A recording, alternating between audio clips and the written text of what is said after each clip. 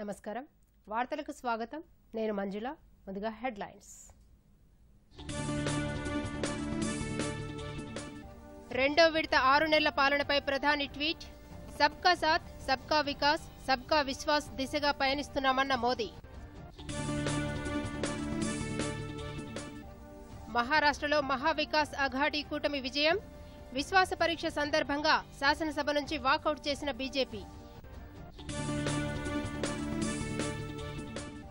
జార్ఖండ్లో ప్రశాంతంగా ముగిసిన తొలి విడత పోలింగ్ 13 నియోజకవర్గాల పరిధిలో 64.5% ఓటింగ్ భారత్పై పాక్ ఉగ్రవాద కుట్రలు ఎప్పటికీ సాగవన్న రాజ్నాథ్ సింగ్ పరోక్ష యుద్ధంతో పాకిస్తాన్కే నష్టమన్న రక్షణ శాఖ మంత్రి ప్రియాంక రెడ్డి హత్య కేసు నిందితులకు 14 రోజుల రిమాండ్ ఫాస్ట్ ట్రాక్ కోర్టు ఏర్పాటు చేసి కఠిన శిక్ష విధించేలా చేస్తామన్న ప్రభుత్వం ఆర్టీసీ కార్మికులతో సీఎం కేసీఆర్ సమావేశానికి ఏర్పాట్లు పూర్తి రవాణా శాఖ మంత్రితో పాటు అధికారులతో ముఖ్యమంత్రి సమీక్ష వివరాలు చూస్తే సబ్కా సాథ్ సబ్కా వికాస్ సబ్కా విశ్వాస్ దిశగా తమ 6 నెలల పాలన సాగిందని ప్రధానమంత్రి నరేంద్ర మోదీ ట్వీట్ చేశారు. రెండోసారి అధికారంలోకి వచ్చి 6 నెలలు గడిచిన సందర్భంగా పలు అంశాలను ప్రస్తావిస్తూ ట్వీట్ చేశారు. 130 కోట్ల ప్రజల ఆశీర్వాదంతో రెండోసారి అధికారంలోకి వచ్చిన తాము ప్రజల ఆశయాలను ఆకాంక్షలను గౌరవిస్తూ నవభారత నిర్మాణ దిశగా ప్రస్థానం సాగిస్తున్నామంటూ తెలిపారు. గడిచిన 6 నెలల కాలంలో అభివృద్దితో పాటు సామాజిక చైతన్యం దిశగా చర్యలు తీసుకున్నామని ప్రధాని ట్వీట్ చేశారు. 370వ అధికరణం రద్దు అనంతరం జమ్మూ కాశ్మీర్లో హింసాత్మక ఘటనలు పూర్తి స్థాయిలో తగ్గుముఖం పట్టాయని కేంద్ర సమాచార ప్రసార శాఖ మంత్రి ప్రకాష్ జావదేకర్ అన్నారు. కేంద్రంలో బీజేపీ రెండవ విడత ప్రభుత్వం ఏర్పాటు చేసి 6 నెలలు అయిన సందర్భంగా ఆయన మీడియాతో మాట్లాడారు. అయోధ్య రామమందిర భూ వివాదంపై సుప్రీంకోర్టు ఇచ్చిన తీర్పును దేశ ప్రజలంతా స్వాగతించారంటూ కొనియాడారు. ఆర్థిక వ్యవస్థ ఒడిదుడుకులపై స్పందించిన ఆయన ప్రపంచవ్యాప్తంగా ఏర్పడిన ఆర్థిక మాంద్య ప్రభావం భారత్పై కూడా పడిందన్నారు. ఆర్థిక వ్యవస్థను గాడిలో పెట్టడంతో పాటు వృద్ధి రేటు కొనసాగింపే లక్ష్యంగా ఎన్నో సంస్కరణలు చేపట్టామన్నారు. ద్రవ్య చలామణి పెంచడంతో పాటు బ్యాంకుల విలీనం వంటి చర్యలు ఆశించిన స్థాయిలో ఫలితాలను అందిస్తున్నాయన్నారు. आर्थिक स्लो डाउन जो दुनिया भर में है उसका थोड़ा परिणाम हमारे देश पर भी होता है, लेकिन उसी में आज हमने इतने बड़े निर्णय मोदी सरकार ने लिए हैं और लगातार ले रहे हैं. तो बैंकों का मर्जर हो, बैंकों को 70,000 करोड़ रुपए देने हो, 2.5 लाख करोड़ रुपए का कर्जा सभी उद्योगों को देने का विशेष कार्यक्रम हो और उसके साथ साथ जो बहुत सारे लंबित प्रकरण थे एनसीएलटी में सारे सुलझने के मुद्दे पर हो या सरकारी उद्योगों में निवेश कम करना हो, ये सब बहुत बेहद महत्वपूर्ण फैसले लिए और आज दुनिया का सबसे कम कॉरपोरेट टैक्सेस वाला देश बन गया है. इसलिए दुनिया भर के निवेशकों में एक नई आशा पैदा हुई है. तो ये 6 महीने और प्रधानमंत्री जी के प्रवास और कल विदेश मंत्री ने सब बताया उसका ब्यौरा कि विदेश मंत्री प्रधानमंत्री जी के प्रवासों से जिस तरह से भारत की छवि और मजबूत हुई है दुनिया भर में और उसका परिणाम हम सभी क्षेत्रों में देख रहे हैं. तो ये 6 महीने देश हित प्रथम इस मुद्दे पर चले और जैसे భారత్ జపాన్ల బంధం బలోపేతమయ్యే దిశగా మరో ముందడుగు పడింది. జపాన్ విదేశాంగ శాఖ మంత్రి తోషిమిట్సు, రక్షణ మంత్రి తారో కోనో భారత పర్యటనలో భాగంగా ప్రధాని నరేంద్ర మోదీతో భేటీ అయ్యారు. ద్వైపాక్షిక సంబంధాలతో పాటు ఆర్థిక, వాణిజ్య అంశాలపై ఇరు దేశాల మధ్య చర్చలు జరిగాయి. అనంతరం విదేశాంగ శాఖ మంత్రి జైశంకర్తో జపాన్ విదేశాంగ శాఖ మంత్రి తోషిమిట్సు భేటీ అయి విదేశాంగ శాఖ కార్యదర్శుల సమక్షంలో జరిగిన ఈ చర్చల్లో పలు అంశాలపై చర్చించారు. దీంతో పాటు భారత రక్షణ శాఖ మంత్రి రాజ్నాథ్ సింగ్తో జపాన్ రక్షణ మంత్రి తారో కోనో భేటీ అయ్యారు. ఈ నెల 4న థాయిలాండ్ పర్యటనకు వెళ్లిన ప్రధానమంత్రి నరేంద్ర మోదీ జపాన్ ప్రధాని షింజో అబేతో భేటీ అయిన విషయం తెలిసిందే. దీనికి అనుగుణంగా ఈ రోజు ఇరు దేశాలకు చెందిన రక్షణ, విదేశాంగ ప్రతినిధులు భేటీ అయ్యారు. దేశంలో ప్రతి ఒక్కరికి సామాజిక భద్రతతో పాటు ఆర్థిక భరోసా కల్పించాలన్నదే కేంద్ర ప్రభుత్వ లక్ష్యమని కార్మిక ఉపాధి కల్పన శాఖ మంత్రి సంతోష్ గంగ్వార్ అన్నారు. దేశవ్యాప్తంగా నిర్వహించే పెన్షన్ వారోత్సవాలను ఆయన ప్రారంభించారు. అసంఘటిత రంగంలోని కార్మికులతో పాటు చిరు వ్యాపారులకు సైతం ఆర్థిక భరోసా కలిగించేందుకు ఈ ఏడాది సెప్టెంబర్ 12 నుంచి నేషనల్ పెన్షన్ స్కీమ్ అమలు చేస్తున్నట్లు తెలియజేశారు. ఈ పథకం ద్వారా రాబోయే 6 ఏళ్లలో 3 కోట్ల మందిని ఇందులో చేర్చేందుకు ప్రయత్నాలు చేస్తున్నట్టు తెలిపారు.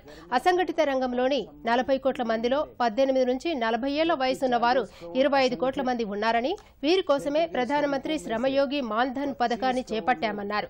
రాబోయే 5 ఏళ్లలో 10 కోట్ల మందిని చేర్చే లక్ష్యంతో కార్యాచరణ రూపొందించామన్నారు. అతి తక్కువ ప్రీమియంతో ఈ పథకాలను అమలు చేస్తున్నట్టు మంత్రి తెలియజేశారు. योजना में अगले 5 वर्षों में करीब 10 करोड़ लोग हमारे साथ जुड़ेंगे तथा अगले मार्च 2020 तक हमारा लक्ष्य है कि कम से कम 1 करोड़ लोगों को इस योजना के अंतर्गत हम लोग ले आए। अभी तक हम करीब 38 लाख असंगठित क्षेत्र के श्रमिकों को इस योजना से जोड़ चुके हैं।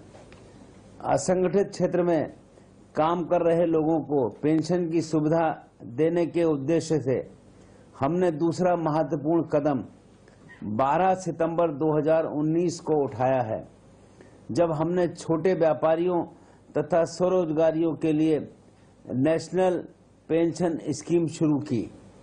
इस योजना के अंतर्गत हमें आशा है कि अगले 6 सालों में करीब 3 करोड़ लघु व्यापारी, दुकानदार तथा स्वरोजगारियों को इस योजना से जोड़ने तथा 2019-20 के वित्तीय वर्ष में करीब 50 लाख लोगों को इस योजना के दायरे में लाने का हमने लक्ष्य रखा है।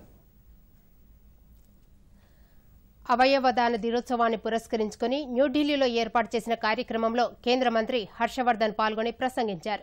ప్రజల్లో అవయవదానంపై క్రమంగా అవగాహన పెరుగుతోందని, ఇందుకోసం కృషి చేస్తున్న వారందరికీ మంత్రి అభినందనలు తెలిపారు. ఇప్పుడు భారత్ కూడా అవయవ మార్పిడిలో అమెరికా తర్వాత ముందుందని గుర్తు చేశారు. ప్రజల్లో మరింత అవగాహన పెరగాల్సిన అవసరం ఉందని మంత్రి అభిప్రాయపడ్డారు. जिन हॉस्पिटल्स को सम्मानित किया गया, जिन एनजीओस को सम्मानित किया गया, जिन इंडिविजुअल्स को सम्मानित किया गया, ऐसे सभी लोग और जितने भी यहाँ मीडिया के मित्र हैं, डॉक्टर वी रमा देवी आई हैं जो अपने साथ नारायण स्वामी को लाई हैं, जिनका आपने देखा कि हैंड ट्रांसप्लांट हुआ स्टैनले मेडिकल कॉलेज में। सभी लोगों को मैं हृदय से बहुत बहुत अभिनंदन करता हूं, बधाई देता हूं कि आज इस पवित्र कार्यक्रम में आप आए हैं। हमारा ये इंडियन ऑर्गन डोनेशन डे 30 तारीख को हम लोग मनाते हैं नवंबर के महीने में, और आज ये 10वां समारोह इस तरह का हम मना रहे हैं। इस बात की खुशी है कि धीरे धीरे इसमें सारे देश का पार्टिसिपेशन हो रहा है। జ్ఞాన సముపార్జనలో భారత్ సూపర్ పవర్గా ఎదగడమే లక్ష్యంగా కేంద్ర ప్రభుత్వం నూతన విద్యా విధానాన్ని అమలు చేస్తోందని రాష్ట్రపతి రామ్నాథ్ కోవింద్ అన్నారు. ఉత్తరప్రదేశ్లోని కాన్పూర్లో ఛత్రపతి సాహూజీ మహారాజ్ యూనివర్సిటీలో నిర్వహించిన పూర్వ విద్యార్థుల సమ్మేళనానికి ముఖ్య అతిథిగా హాజరయ్యారు. ఈ సందర్భంగా ప్రసంగించిన ఆయన నూతన ఆవిష్కరణలు, సరికొత్త ఆలోచనలు రూపుదిద్దుకునే కేంద్రంగా భారత్ మారాలంటూ ఆకాంక్షించారు. ఈ కార్యక్రమంలో ఉత్తరప్రదేశ్ గవర్నర్ ఆనందీబెన్ పటేల్తో పాటు పలువురు పూర్వ విద్యార్థులు హాజరయ్యారు. ये लक्ष्य तभी पूरा हो सकता है जब शिक्षा संस्थाओं को जिज्ञासा, प्रयोग और कौशल का केंद्र बनाया जाए। राष्ट्रपति ने మహారాష్ట్ర శాసనసభలో జరిగిన బల పరీక్షలో శివసేన నేతృత్వంలోని మహావికాస్ అఘాడీ కూటమి విజయం సాధించింది. గవర్నర్ ఆదేశాల మేరకు ప్రోటెం స్పీకర్ దిలీప్ వాల్సే పాటిల్ ప్రత్యేకంగా ఈ సమావేశాన్ని ఏర్పాటు చేశారు. మొత్తం 288 సభ్యులున్న మహారాష్ట్ర అసెంబ్లీలో విశ్వాస పరీక్షకు ముందే బీజేపీ సభ్యులు వాకౌట్ చేశారు. దీంతో మిగిలిన వారిలో 169 మంది శాసనసభ్యులు ఉద్దవ్ ఠాక్రే ప్రభుత్వానికి మద్దతు ప్రకటించారు. అనంతరం విశ్వాస పరీక్షలో మహావికాస్ అఘాడీ నెగ్గినట్టు ప్రొటెం స్పీకర్ ప్రకటించారు. దీంతో రాష్ట్రంలో శివసేన, ఎన్సీపీ, కాంగ్రెస్ కూటమి ప్రభుత్వం పూర్తి స్థాయిలో కొలువుదీరింది. సభ ప్రారంభం కాగానే బీజేపీ శాసనసభ పక్ష నేత దేవేంద్ర ఫడ్నవీస్ విశ్వాస పరీక్షపై ప్రసంగించారు. ఈ సందర్భంగా శివసేన నేతృత్వంలోని కూటమిపై తీవ్రస్థాయిలో విమర్శలు గుప్పించారు.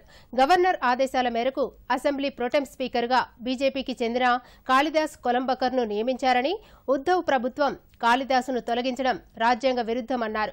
సమావేశాలు ప్రారంభం సందర్భంగా కనీసం వందేమాతరం కూడా ఆలపించలేదంటూ ప్రభుత్వంపై ఫడ్నవీస్ విరుచుకుపడ్డారు.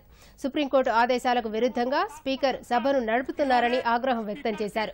ప్రభుత్వ తీరుకు నిరసనగా వాకౌట్ చేస్తున్నట్లు ప్రకటించి సభ నుంచి వెళ్లిపోయారు. जो सभागृह नहीं चलता उसमें हम काम नहीं कर सकते, हम संविधान अनुरूप ही काम करेंगे, इसलिए हम सबने इस सभागृह के कामकाज पर बहिष्कार डाला है. ఆర్టీసీ కార్మికులతో ముఖ్యమంత్రి కేసీఆర్ రేపు సమావేశం కానున్న నేపథ్యంలో ఆర్టీసీపై సమీక్ష నిర్వహించారు. ఈ సమావేశానికి రాష్ట్ర రవాణా శాఖ మంత్రి పువ్వాడ అజయ్తో పాటు పలువురు ఉన్నతాధికారులు, ఇతర నేతలు హాజరయ్యారు. ఆర్టీసీ కార్మికుల డిమాండ్లతో పాటు పలు అంశాలపై చర్చించినట్టు సమాచారం.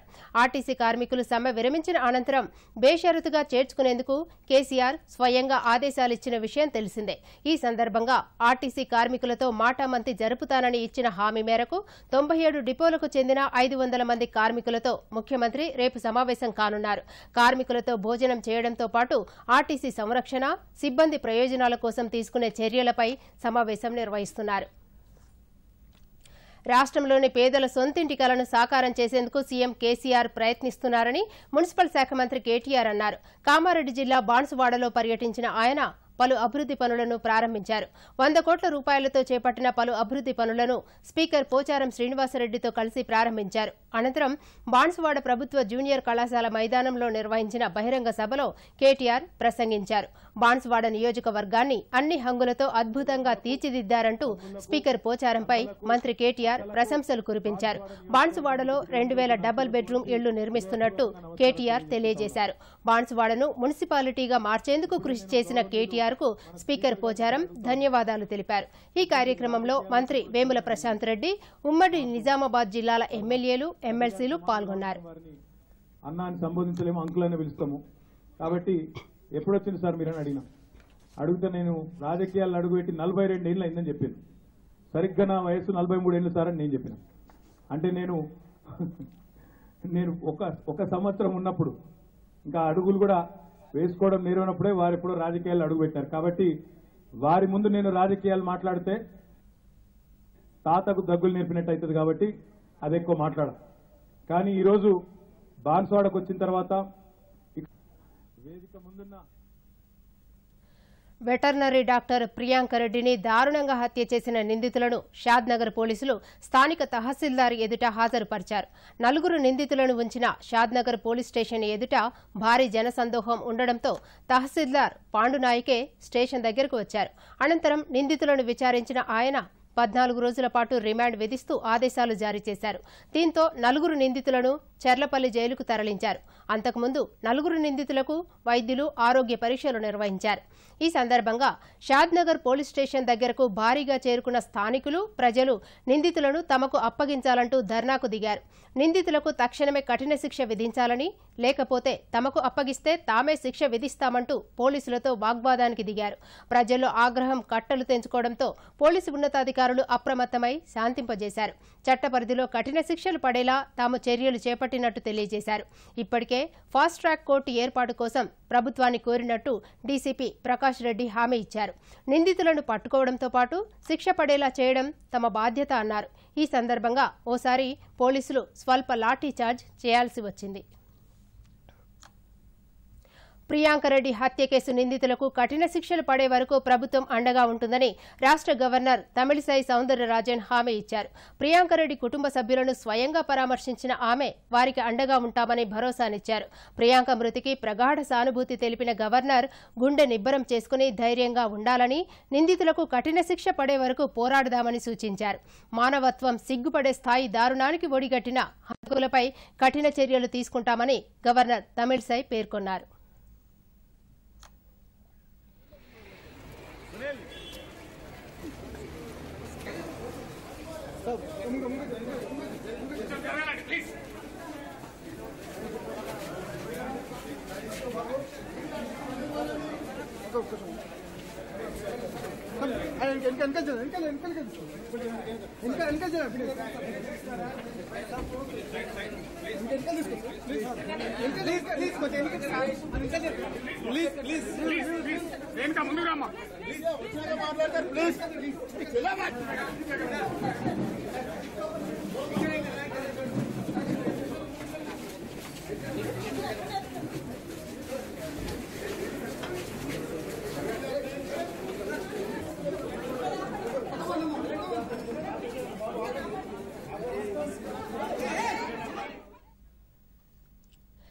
హేయనీయమైన నేరాలకు పాల్పడే వారిని తక్షణమే శిక్షించేందుకు కఠినమైన చట్టాలు తీసుకురావాల్సిన అవసరం ఉందని కేంద్ర మంత్రి కిషన్ రెడ్డి అభిప్రాయపడ్డారు. 2 రోజుల క్రితం దారుణ హత్యకు గురైన ప్రియాంక రెడ్డి ఘటనపై తీవ్రంగా స్పందించారు. ప్రియాంక హత్య కేసు నిందితులకు కఠిన శిక్షలు పడేలా చర్యలు తీసుకోవాలని పోలీసులకు సూచించారు. ప్రియాంక కుటుంబ సభ్యులను పరామర్శించిన ఆయన అన్ని రకాల సాయం అందిస్తామని హామీ ఇచ్చారు. ఫిర్యాదు సమయాల్లో పరిధులతో సంబంధం లేకుండా పోలీసులు కేసు స్వీకరించాలని సూచించారు. ప్రభుత్వం కేవలం మహిళల రక్షణ కోసమే ఎమర్జెన్సీ నెంబర్ 112ను అందుబాటులోకి తెచ్చినట్టు మంత్రి తెలియజేశారు.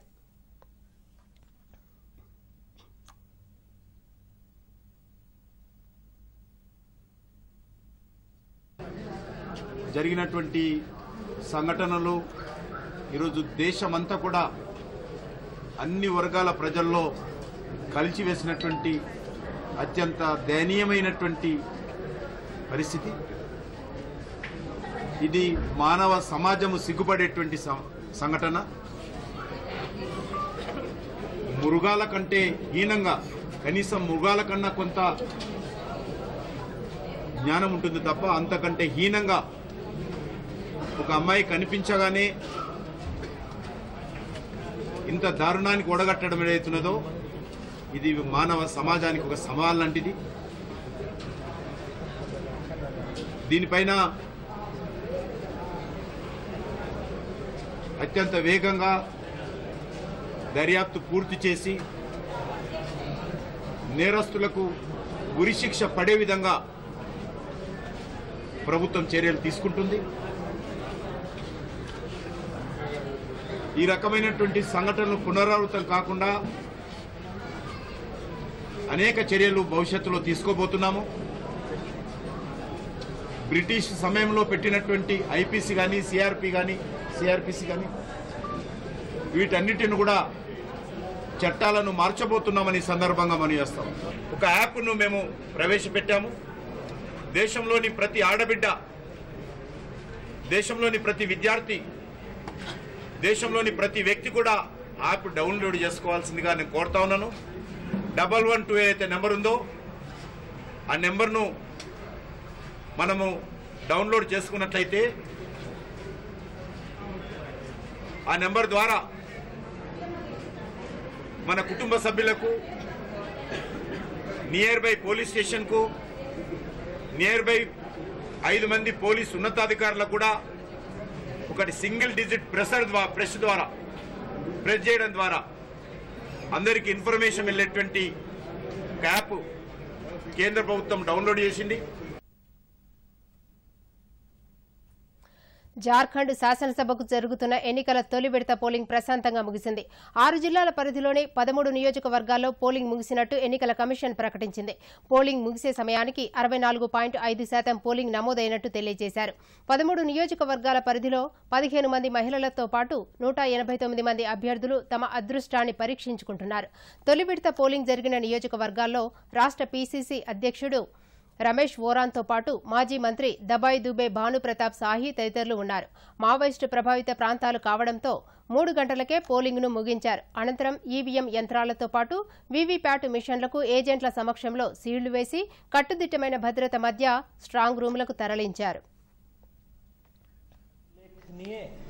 प्रगति दर्ज करते हुए अभी से कुछ देर पहले तक का जो हम लोगों ने फिगर कलेक्ट किया है वह 64.44%, 64.44% मतदान हमारे इन 13 विधानसभा क्षेत्रों में प्रतिशत में रिकॉर्ड दर्ज किया गया है। यह जो आंकड़ा है यह फाइनल नहीं है। कल जब एक्चुअल मिलान हम लोग करेंगे तो इसमें थोड़ा बहुत फेरबदल होने की संभावना है। దేశానికి స్వాతంత్ర్యం సిద్ధించిన తర్వాత పేద ప్రజల ఆత్మగౌరవం గురించి ఆలోచించిన ఏకైక ప్రభుత్వం బీజేపీయేనని కేంద్ర జౌళి శాఖ మంత్రి స్మృతి ఇరానీ అన్నారు. జార్ఖండ్లో 2వ విడత ఎన్నికలు జరిగే ప్రాంతాల్లో పర్యటించిన ఆమె మరోసారి బీజేపీకి ఓటు వేయాలంటూ పిలుపునిచ్చారు. గడిచిన 5 ఏళ్లలో దేశవ్యాప్తంగా 11 కోట్ల మరుగుదొడ్లు నిర్మించి స్వచ్ఛత ఉద్యమంలో తొలి అడుగు వేశామన్నారు. పేద ప్రజలు ఆత్మగౌరవంతో జీవించాలనే లక్ష్యంతోనే ప్రధాని నరేంద్ర మోదీ ఈ కార్యక్రమం చేపట్టారని తెలియజేశారు.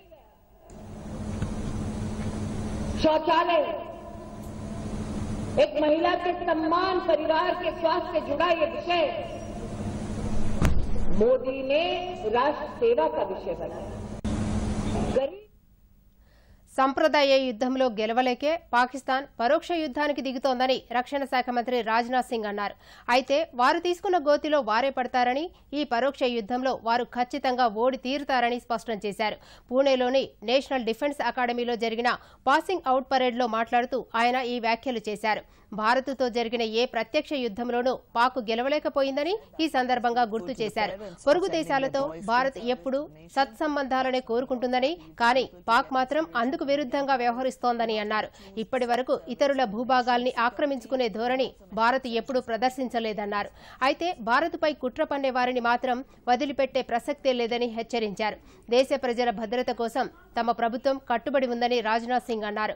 దేశంలో దాడులు చేయాలనుకునే వారికి ధీటైన సమాధానం చెప్పి తీరుతామన్నారు. అంతర్జాతీయ వేదికలపై పాక్ తీరుని ఎండగట్టడంలో భారత్ విజయం సాధించిందని, దీనికి మోదీ అనుసరిస్తున్న దౌత్య విధానమే కారణమని రాజ్నాథ్ అభిప్రాయపడ్డారు.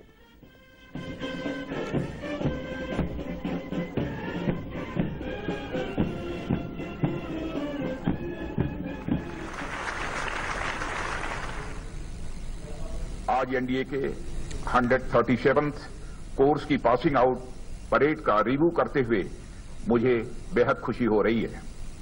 मैं आभारी हूं इन सभी कैडेट्स के परिवार वालों का जिन्होंने अपना बेटा देश की हिफाजत के लिए भारतीय सेनाओं को सौंप दिया है। సికింద్రాబాద్ లోక్సభ స్థానం పరిధిలో పలు అభివృద్ధి పనులను కేంద్ర మంత్రి కిషన్ రెడ్డి ప్రారంభించారు. జగదాంబ బస్తీ, పోచమ్మ బస్తీలో పర్యటించిన ఆయన ఇంటింటికి తాగునీరు అందించే పథకాన్ని ప్రారంభించారు. అనంతరం బస్తీలో పర్యటించి స్థానికుల నుంచి సమస్యలు అడిగి తెలుసుకున్నారు. నియోజకవర్గ పరిధిలో మౌలిక వసతుల కల్పనకు అవసరమైన మేర నిధులు విడుదల చేస్తామని హామీ ఇచ్చారు.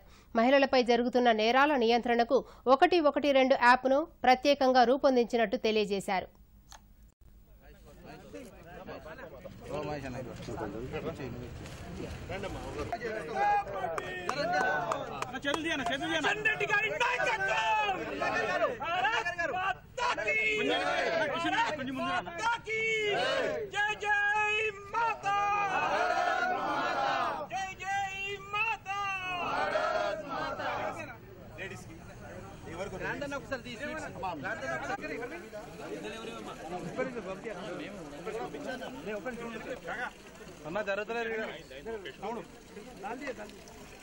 थोड़ा पीछे भैया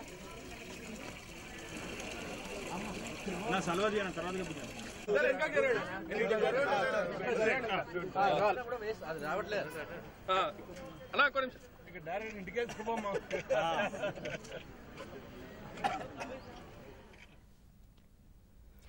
కాళేశ్వరం ప్రాజెక్టు పరిధిలోని 6వ package Nandimedaram tunnel 6ను high court chief justice Raghavendra Singh Chauhan ఇతర న్యాయమూర్తులతో కలిసి పరిశీలించారు. అండర్ గ్రౌండ్లో ఉన్న టన్నెల్ 6ను పరిశీలించి గుట్టపైనున్న వాటర్ డెలివరీ సిస్టమ్ దగ్గరకు చేరుకుని మేడారం రిజర్వాయర్లోకి నీటి పంపింగ్ను పర్యవేక్షించారు. టన్నెల్ నిర్మాణం ఇంజనీరింగ్ నైపుణ్యానికి నిదర్శనంగా నిలుస్తోందన్నారు. అంతకుముందు గ్రామంలోని హనుమాన్ ఆలయంలో పూజలు నిర్వహించి ఆలయ ఆవరణలో మొక్కలు నాటారు. త్రికూటాలయం, నంది ఆలయాలను సందర్శించి స్వామివార్లను దర్శించుకున్నారు.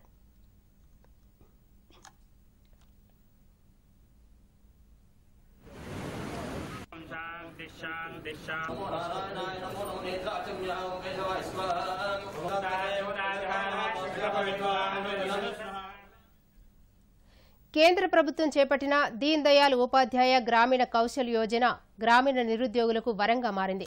ఆర్థిక స్తోమత లేక చదువులను మధ్యలో ఆపివేసి నిరుద్యోగంతో బాధపడుతున్న యువతీ యువకులు ఈ పథకం ద్వారా ఎంతో ప్రయోజనం పొందుతున్నారు. మెదక్ జిల్లా వ్యాప్తంగా ఈ పథకం ద్వారా 16 బృందాల్లో 7 శిక్షణ పూర్తి చేసుకుని ప్లేస్మెంట్స్ కోసం ప్రయత్నిస్తున్నారు. ప్రతి బ్యాచ్లో 35 మంది చొప్పున యువకులు శిక్షణ పొందుతున్నారు. తొలి 6 బృందాల్లో 149 మంది శిక్షణ పొందగా 111 మంది వివిధ రంగాల్లో ఉద్యోగాలు సాధించి నెలకు 10,000 రూపాయల పైనే వేతనాలు పొందుతున్నారు. కంప్యూటర్, మొబైల్, బ్యూటీ కోర్సు వంటి పలు రంగాల్లో శిక్షణ అందిస్తున్నట్టు డిఆర్డీఓ సీతారామరావు తెలిపారు.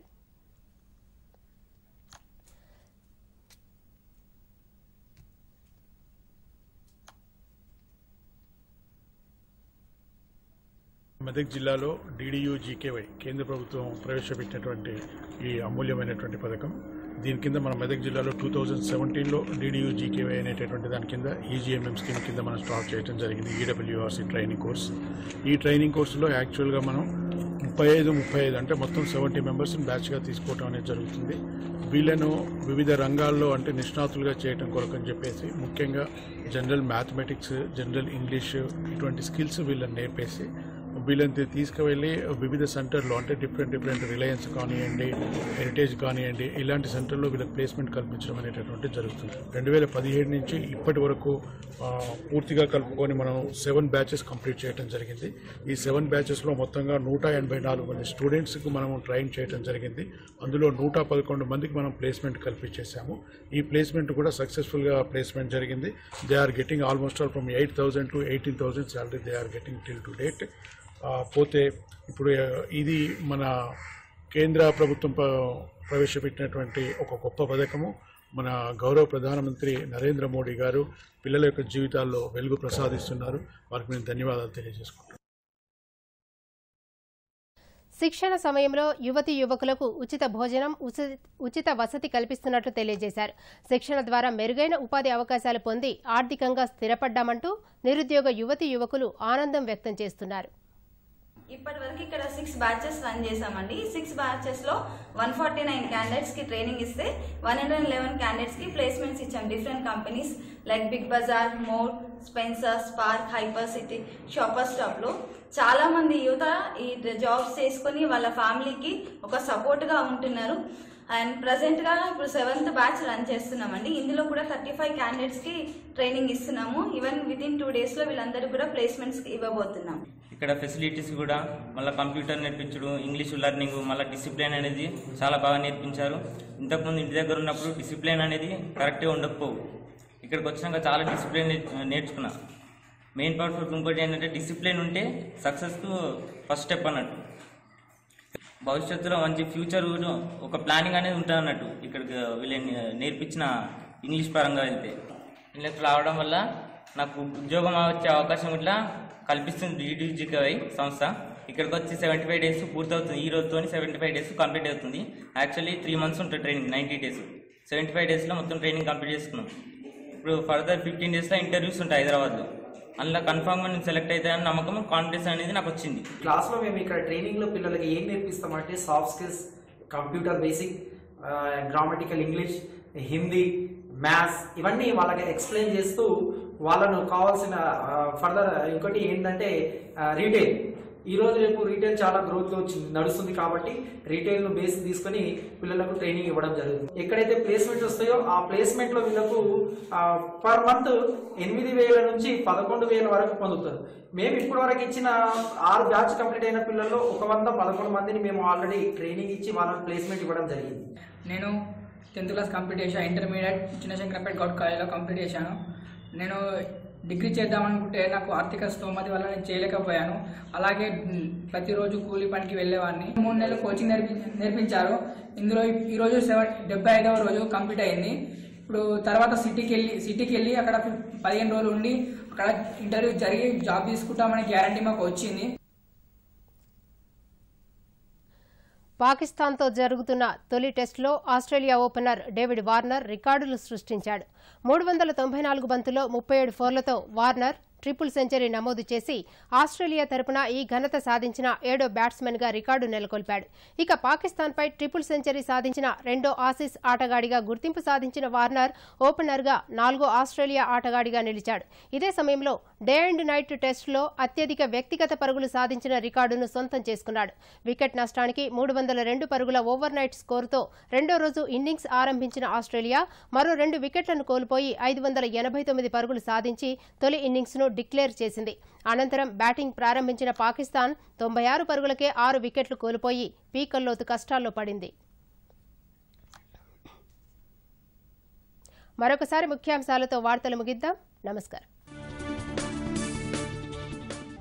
రెండో విడత 6 నెలల పాలనపై ప్రధాని ట్వీట్.